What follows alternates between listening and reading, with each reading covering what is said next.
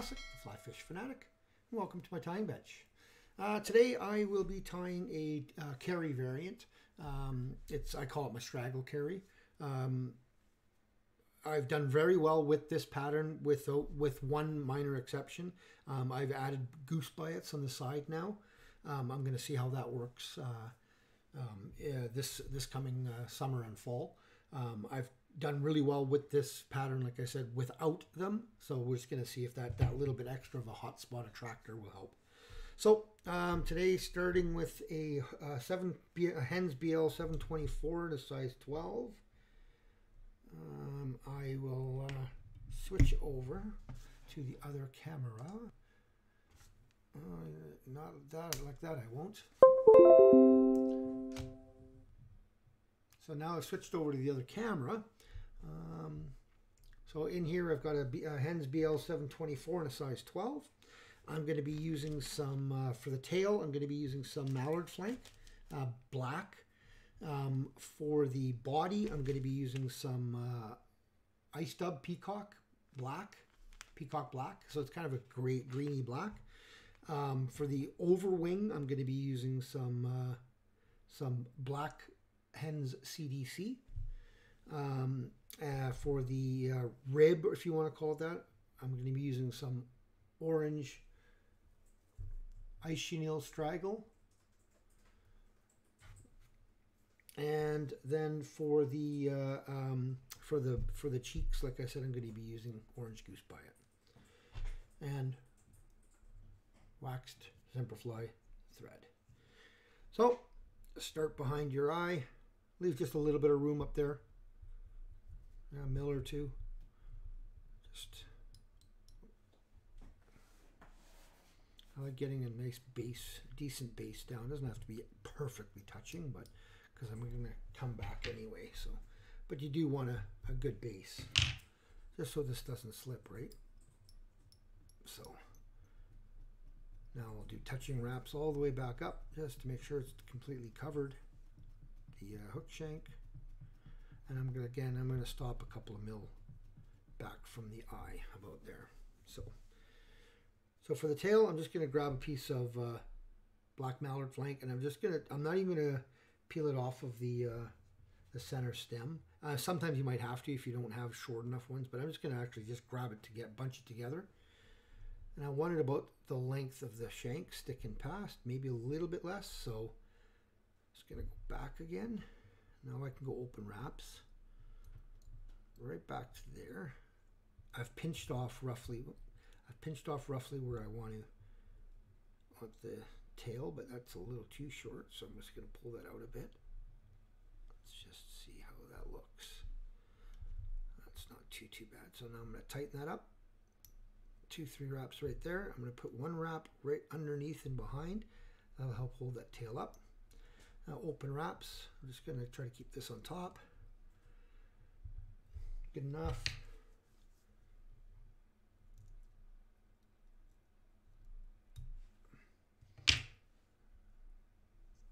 Tie this all.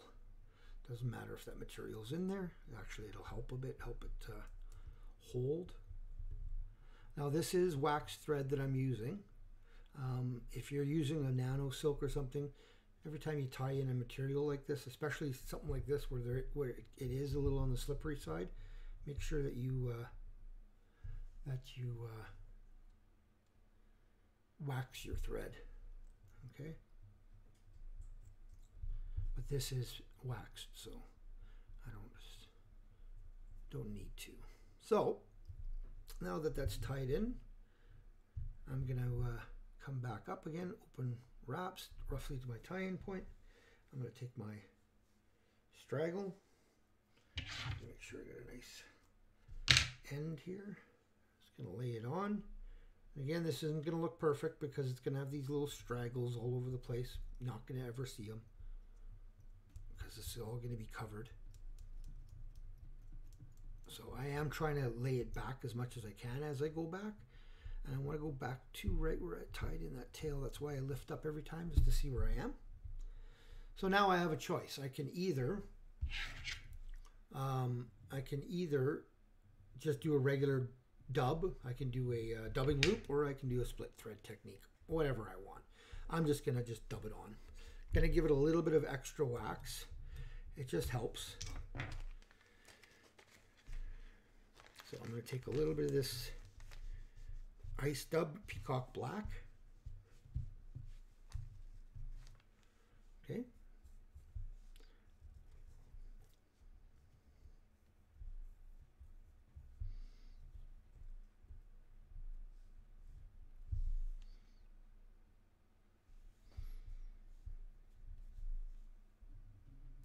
Once I've got it caught in, I'm just going to make sure it's tight. And then every time I go around, if it's not tight enough for me, I'll just tighten it. Right? So, just want to keep this. I want to keep this body. It doesn't have to be thin, but you want to keep it fairly sparse. You don't want to keep it. You don't want to bulk it up here like that. So I'm going to pull that back a bit, and I'm going to just give that a bit of a tighten up on the dubbing. There we go. So that's about good there. Just going to make sure I hold that all back.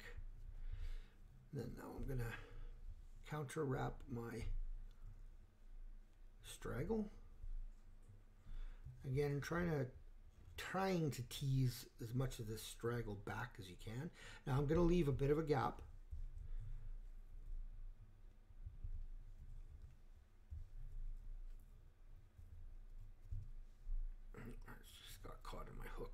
A second here. Straggle got caught in the eye there. So now we're going to lock tie that in 3 times in front, behind, sorry.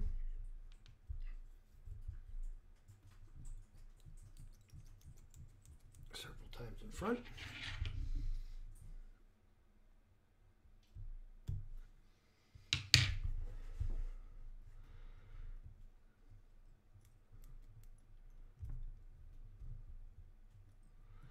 Going to go back a bit here on top of everything.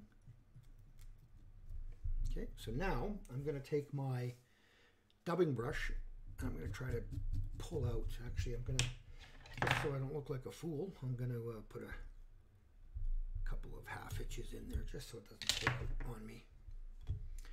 And now I'm going to take my dubbing brush and I'm going to be fairly aggressive here and try to pull out some of that that peacock underneath.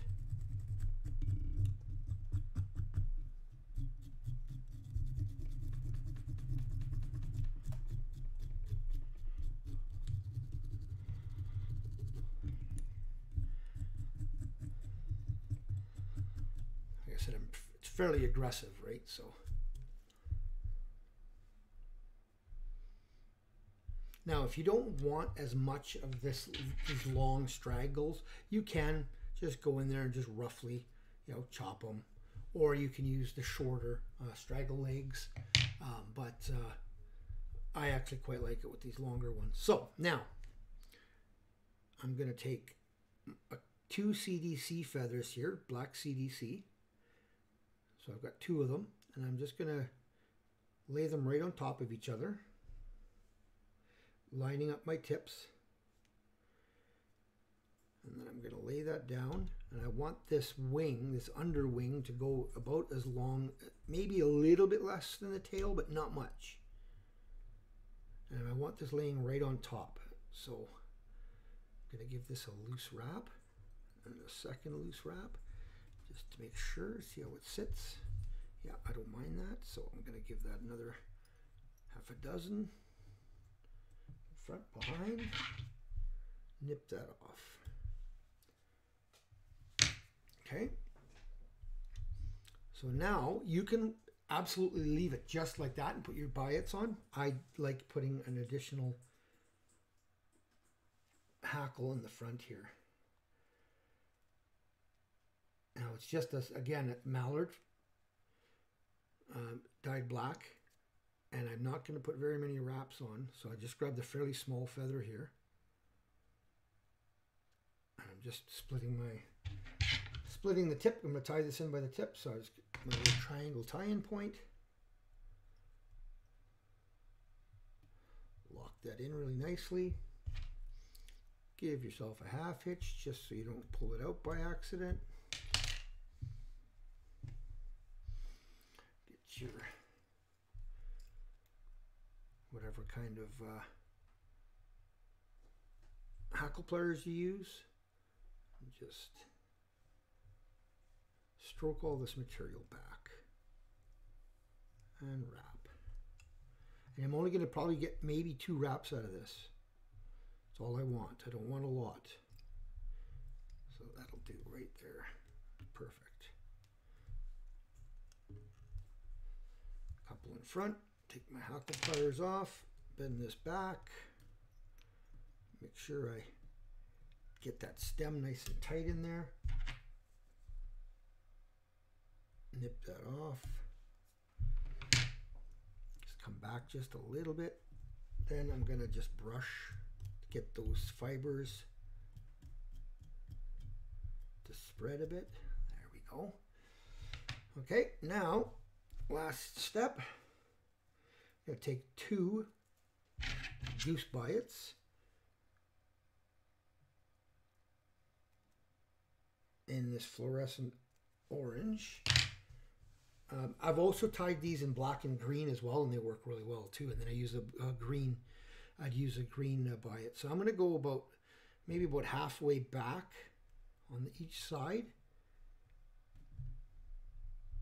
Yeah, about there. So I've just tied that in. Now these Goose Biots have a natural curve. Let's see if I can show you guys. I don't know if it'll show up, but you can see that it's got a natural curve one way. I want that natural curve in. So again, about halfway, right along the side of the shank. Just gonna tighten that up. Let's see how that sits. There. I'm just gonna make this one just go down just a little bit. There we go. Again, a few nice tight wraps. Hold this tight.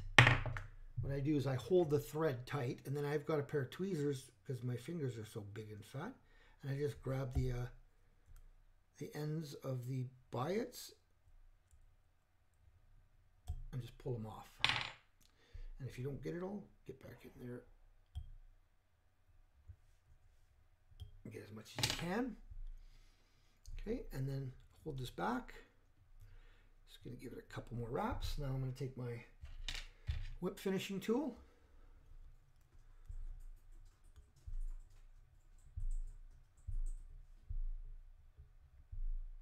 Half a dozen wraps. Tighten that up. Cut off my thread. Put it in there with your Sally Hansen's or whatever you like.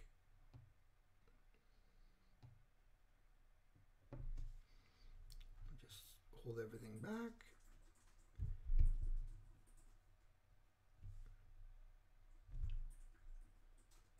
A little tip for the beginners out there. I know most of the guys that aren't beginners will know this one quite well, but a little tip when you're doing that, sometimes you'll get head cement in your eye. Take a small old feather, like let's just say this guy right here.